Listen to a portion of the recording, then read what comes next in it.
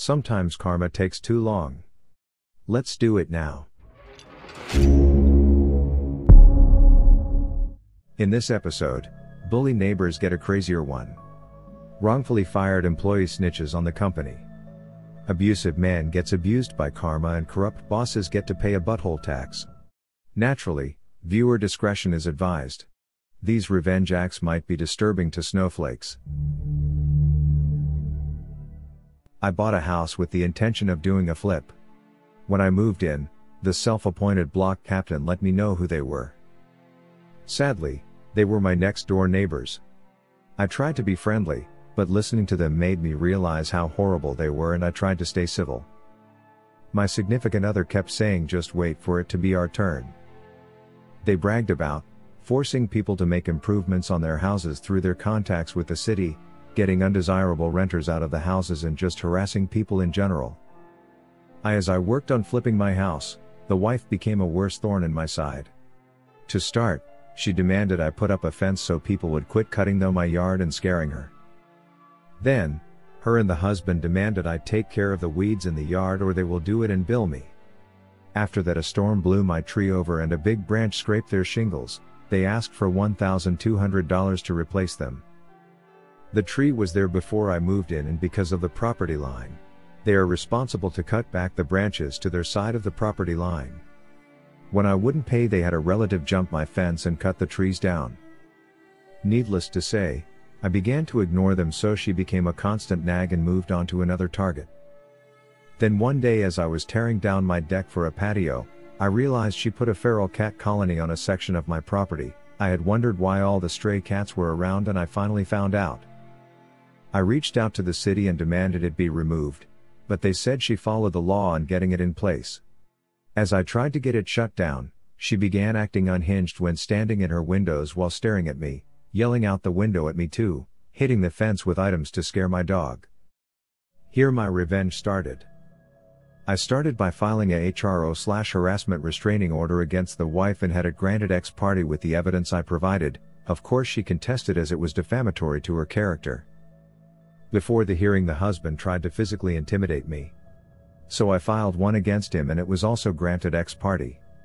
In the hearing it came up that there was an HRO against the husband as well. They dogged being served until I had it published as a means of service. I started to make complaints about them and their house. Also, I made police calls when necessary. As I did this, the other neighbors began to realize they could do to them what they had done to them and others. For example, as I was having my front door replaced, needing a building work permit. I knew they were doing internal remodeling, so I called a city inspector and they were fined for not having permit. As she ran it at the inspector, he looked at my window and saw I had mine displayed. Their back porch became hoarded, so I made another call to a city inspector and they had to clear it out. Then they had a broken window on the porch door, so I called an inspector and they had to replace the door. Next, the paint on their house was peeling, so I called an inspector and they had to repaint. The inspector also found the wood underneath was rotted along with their front porch was sloping. So, they needed to fix the front porch, sections of wood, and repaint. Through all this, they had set up cameras to prove they were not doing the things I said, i.e. hitting the fence. They also pointed a camera at my backyard. As it was legal to point a camera into my yard and a part of my HRO was her intrusive watching behaviors, I gave the camera the middle finger on my way to and from my garage. When she complained, with the city board being tired of her, their response was she was admitting to intrusively watching me. The fight over the cat colony came to an end when I realized one of the cats had a serious disease and I began to capture them and turn them into animal control. Don't worry, animal control was part of the feral cat program, so they would not be put down, but the neighbor would have to pay a fine to get each cat out or have the colony closed. Finally, I caught the sick one and it had rabies. Part of the program was for her to capture each new cat and have it vaccinated. She admitted to willingly choosing not to vaccinate the cats on her GoFund for the colony. I soon had the GoFund shut down when I provided the evidence she was not using the funds as she stated they were going to be used. The city now had to act to close the colony. The person at Animal Control who wouldn't respond to my complaints was fired. The neighbors called in a city mediator who we met with, presented all the evidence and said we would not meet with them, and provided extremely racist tweets they made about neighbors. The city cut ties with them as community leaders. With their power to bully gone and having spent what I can only imagine in fines and repairs, like they did to numerous other neighbors. After 14 years they sold their house and moved out, way out to the suburbs where they only have one neighbor about 50 yards away. They knew I was wrapping up my flip and would be out in less than a year. Without being able to bully their neighbors, without people having their back, they seemed to have no further reason to stay. Needless to say, I did several more things to wear them down. Finally, when I listed my house, it was sold while theirs was still on the market. As a final FU to them, I reported to the county they had both the new and old house listed as their homestead, meaning they were paying less in property taxes, so they got hit in with more fines on my way out. I worked at a retail chain that sold pet supplies and products. When I started working there, it was great, family owned, and everyone I worked with was fantastic. The owners eventually wanted to retire and sold the small chain to an investment group. Once the investment group took over, almost all but a few employees were let go, forced out, or just quit. I hung on for a little while longer before I got promoted at my other job. New company brings in new manager to my store. My store was the top performing store in the entire chain, bringing in about $10,000 to $12,000 a day on average. It was always more on weekends and especially around the holidays. The new manager is a Mr. Company man. Company told him they only want employees around for 2 to 3 years, myself and 2 others had been there 10 plus years. So naturally he began ruffling feathers and giving us all a hard time. Unfortunately he decided on me first. Mr. Company man found out I worked 2 jobs. The 2 jobs are not in related fields, so there was no chance of any conflicts of interest on my end. However, my second job requires me to work nights and weekends. When Mr. Company man found this out, he demanded I work nights/weekends there, so it was fair for everyone. I didn't work nights and weekends there, because I was that store's only certified forklift operator, and deliveries didn't come at night, they came weekday mornings, every day. Mr. Company man didn't want to hear that, and told me I either had to work nights and weekends, or that day would be my last day. I told him, "Don't threaten me with a good time, I suppose today is my last day then." I was pretty pissed about that, but it's not a big deal now, ended up being the greatest thing that ever happened to me. I went home early, didn't finish my shift, because fuck them. But when I got home I decided to call my local inspector and report them for not having a certified operator on staff, as well as numerous other hazards. Needless to say, they lost close to 3 weeks' profit from all the violations the inspector found. I was surprised they even showed up. In my state, the inspector will call you back after an inspection and tell you if your claims were founded or not. Mine were. And Mr. Company man got his ass chewed out so bad he ended up quitting.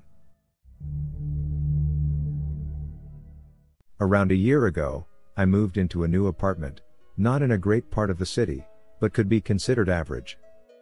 When I first moved in, I was assured everything would be rosy, and I'd be left to my own devices. Enter, fuckhead. Fuckhead is, as his name suggests, a total piece of doo-doo. He has shared custody of his son and he absolutely loves to get plastered and scream at the kid, either via phone, or in person. The kid is around 13 I think, and his name's not totally important, mainly because the kid's got enough grief. This went on for about 2 to 3 months, so I tried befriending fuckhead, mostly because I'm an idiot, but also to find out just what his issue was, because having earphones in on max volume while listening to heavy metal, and still being able to hear fuckhead screaming was becoming an issue, to say the least. I put up with it for a bit, mentioning it in passing to who I guess is my building manager. He's really just a guy that's lived there for years and is mates with the landlord, and he's retired, so can't really blame him for not wanting to get involved. He did mention that fuckhead had lived here for about 5 years and had numerous complaints, including the previous tenant, who'd moved out because she'd had enough of his bullshit. He also mentioned that fuckhead had shared custody, because fuckhead's ex was also a bit of a twat. An absolute Christload of social workers were involved, that poor kid. Anyways, one day fuckhead was screaming at the top of his lungs again, and again, because I'm an idiot, I poked the ceiling with a broom. Just a little tap to say, "Hey friend, Just a quick polite note to tell you that the whole fucking neighborhood can hear you, which was greeted by 5 thuds that sounded like fuckhead was about to bunker bust clean through the ceiling. This naturally pissed me off, so I knocked his door, and he simply opened it and told me to fuck off. Fair enough, I thought, as I frankly had better shit to do, so I went for a walk. Upon return, fuckhead is putting his bins out and starts to give me grief, which I returned in kind, causing him to square up to me, and threaten to kill me. I held my ground and he started going on about respect and shit, and told me he held all the cards and there was nothing I could do. Unfortunate, but I simply said, if that's how you wanna be, then that's how it is, and left him to have his little bitch fit outside. First call was to the police, who took it surprisingly seriously. They came out within an hour and we sat in the Panda car and discussed all of fuckhead's transgressions, a lot of which I had recorded, mainly to WhatsApp to my friends like, hey, dickhead is at it again. They took a statement, said there was likely nothing they could do but they might investigate fuckhead on the count of the child abuse and the social worker in place. I then asked them if evidence would help, and they replied it'd save them a lot of time if I could get some, but would need to be recent. Last 3 months okay? Sure, they say, but 3 months is a long time, and he might have changed. No, Mr. Police Officer, I mean covering the last 3 months. Excited he was, to say the least. So they brought me to the station to give a statement and to copy all the evidence off my phone. At this point, big shout out to old phones and removable SD cards, as I really didn't want to explain my meme collection. They spent the next 2 maybe 3 months investigating fuckhead, as there's a lot of banging to be heard in the videos, which I can only assume is fuckhead assuming his final fuckhead form. A few months go by and I'm seeing a lot of, open immediately, do not ignore type letters arriving in fuckhead's name, which I think might be from the social workers, but not sure. I do feel particularly bad about this bit, as being a violently abusive alcoholic, he's not quite smart enough to realize it's me that's making his life suck, because the social are on him like a skid mark on a toilet, and he's just screaming at his kid even more, because he thinks the kid has grassed him up. Eventually the police have everything in place and serve him with some sort of behavioral order or something like that, which frankly wasn't a whole lot, but that was more an aperitif for the meal the social were about to make. Yesterday, armed with a bunch of evidence, a bunch of people, 2 uniformed officers and my landlord, they arrived at his flat. Partly because that's the only time my landlord had free, and probably partly because Saturday pay for cops and social workers must be fairly decent. Also partly because he has his kid on weekends. Actually probably the main reason, now that I think about it. Since fuckhead has the kind of voice that makes Brian Blessed sound like a cross between a mime and a church mouse, they can hear everything immediately. They go up into the tight hallways, which is kind of funny because they're all trying to social distance, so it kinda looks like they're queuing up to give fuckhead a bollocking, in true British fashion. It ended with fuckhead being led away in cuffs, because of course he fought back, the guy's a fucktard, it's totally in his nature. He came back today, with a very defeated look on his face. Turns out the behavior order was a bit of a warning and they've been watching the house on and off all week, and they've heard some of the Dolby surround phone conversations and have now charged him with a bunch of doo-doo I frankly don't understand. Firstly, no more contact with his kid, a minor victory since his mum is a bit of a cunt, but they're under a microscope now so maybe that'll help. Secondly, my landlord was especially not chill about being contacted by both me and the police regarding fuckhead. So he is using one of the charges or something to speed up the eviction process, meaning it's not the current 6-month COVID guidelines. Thirdly, he's going to have to go in tomorrow and tell his boss that he's gonna need multiple dates off in the possible near future for court dates, etc. Nice. Tough break in this economy. That's likely gonna cost too. Especially since I've seen a bunch of letters from the Provident arriving for him. For those outside the UK, the Provident is kinda like the OG version of those short-term loans with insane interest rates. All this could have been avoided had fuckhead just not been, well, a fuckhead. At least in 2 weeks or so I might be able to have a decent night's sleep if it's not ruined by a 2 a.m. ambulance siren or that asshole with a 3-inch exhaust on his Civic. Might be time for me to move, either way. This story was told to me by a friend and is about her father. It takes place around 2005. This happens in Sweden, where there's no at-will employment. Once an employee is past the initial 6-month probation period, you can't fire them without a cause, which also requires an established paper trail. My friend's father was a mechanical engineer. He was around 55 when this happened and very experienced in his field. In fact, he had some skill sets that were close to unique, to the extent that you might be able to replicate them, but at extreme costs. We're talking multiple people from multiple companies from multiple countries taking weeks if not months to get up to speed with specific projects to do the same things. He was also a no bullshit kind of guy who did his job, did it well but also pointed out problems and expected others to point out problems to him. He was extremely solution oriented and had no time for office politics or keeping a positive attitude at work. Basically, your everyday grumpy older engineer who really knew his thing and always ready to help if you asked, but not very forthcoming in team building exercises and so on. He also ran his own business on the side, doing minor projects and so on. As was required by his employer, he had reported this and was sure to not cause any conflicts of interests, so his employer knew and accepted this. He was considered a valuable employee and got several awards that he cared little for, but anyway. During his many years with this employer, by all accounts, they paid him well, respected his knowledge and accommodated his style, and he returned the favor by working very hard and making sure to mentor younger and newly employed engineers, to make them effective co-workers. Then his firm was acquired by a larger firm, and a new management team installed. Initially, everyone was promised that things would remain the same, but with the new management came a new office culture. The new management pressured for unpaid overtime, for a more American corporate culture with cheering and clapping and so on. He considered it extremely cringe and refused to participate. His status as a long-standing and knowledgeable employee kept him safe for some time, before the new management realized that resistance to the new culture centered around him and started pressuring him to play along. When he did not, they turned increasingly hostile, realizing that he held a lot of soft power in the company, having mentored a large percentage of the engineers and resistance to their leadership centering around him. They started ordering him to work overtime. He answered that he was on time with his projects and that if they had identified an emergency requiring overtime, they would have to bring it up with the union to negotiate the overtime and make sure it was an actual emergency. They tried to force him to participate in the cheering and clapping by making it mandatory for him to attend and yelling at him to participate. He did, but so unenthusiastically that the event turned even more cringe and people started laughing. The workday turned more and more hostile, and he knew that things would come to head sooner or later. Being an experienced engineer and knowing how to document things, he already had his ducks in a row. Then it finally happened. They caught him answering an email for his side business on his work laptop, brought him in and fired him on the spot for theft of company resources.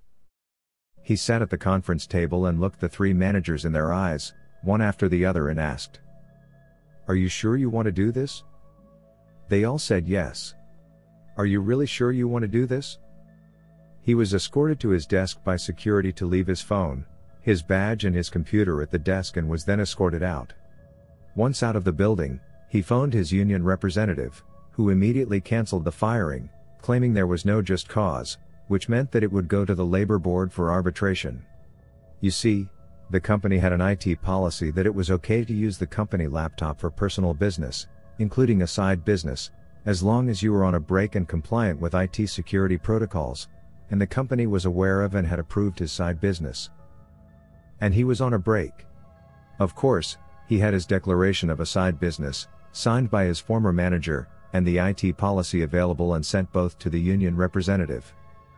Then he called his lawyer and asked him to send the pre-prepared cease and desist on 2 patents he held, patents that were not that significant and nothing he could make any serious money out of since they were mostly for very specific things used by the solutions he designed and used at his employers, but still his that he had brought with him into the employment and allowed the employer to use in exchange for a slightly higher pay. Then he went home for some vacation and tending his side business. He was always a man to prepare and had enough money saved up to last him for a good time, to the extent that he considered retiring entirely. My friend said he had 2 job offers from competitors that had looked to sniping him for some time within the week, basically as soon as they learned he was available. He was gracious, but declined, but offered them to consult with his side business, now that he had the time, which they eagerly accepted. At twice the hourly rate he had made at his earlier employers. His colleagues started ringing the day after for advice. Since the projects he had managed could not go on without him, he was perfectly polite, but denied any information and help, saying he had left everything he had with management and to contact them, as he was no longer employed there. Several clients that phoned his private number were told the same thing. Since his private number was not on a public registry, he suspected that both colleagues and clients spent some time and or money to find it. It took 2 weeks before a manager phoned him and asked things. He politely declined to answer, got yelled at and replied with something like, "I am sorry, you must have mistaken me for someone who works for you," and hung up. This happened a few times, and the next week HR phoned him and stated the firing had been a mistake and he was welcome back to his job. He again politely declined, saying that he awaited the labor board's decision, but until then he was happy to consult for them. At 6 times his hourly pay, after taxes and administrative costs, of course. After a few days of wrangling and trying to negotiate, they had to accept. And then he sprung the patent issue on them, forcing them to pay for those too. Less than 2.5 weeks after being fired he was back at his desk. After roughly 3 months, the firing came to the labor board. The employer stated that they believed they had handled the issue correctly, but were still willing to offer my friend's father his position back, in the interest of goodwill and reconciliation. My friend's father and the union simply stated that he was now employed elsewhere, at his own company, and no longer available. The labor board ruled in my friend's father's and the union's favor, and he got the normal damages, 3 months pay damage and 24 months pay severance package, including pension and of course the lawyer costs of the union paid by the employer. According to my friend, her father continued to work there until he retired, working 20 hours or so per week and 10 to 15 hours for other companies, making a pretty penny, continuing to charge them 3 times what he charged their competitors as in butthole tax. The managers were not fired, but they were moved into their own group apart from the rest of the department when it came to bonus calculations. The costs of her father's consultancy fees and the costs of the labor board arbitration were budgeted there, meaning they were constantly over budget and thus ineligible for bonuses for several years. Which was a decent percentage of the incentives at that company, making at least one of them quit. My friend also said her father usually met any management complaints with a big shit-eating grin and "What are you going to do? Fire me?"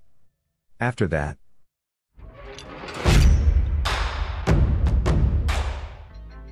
Thank you for watching Royal A.I. Be sure to subscribe and hit the notification bell to receive future episodes. Share your experience in the comments, or tell us what you think of these stories.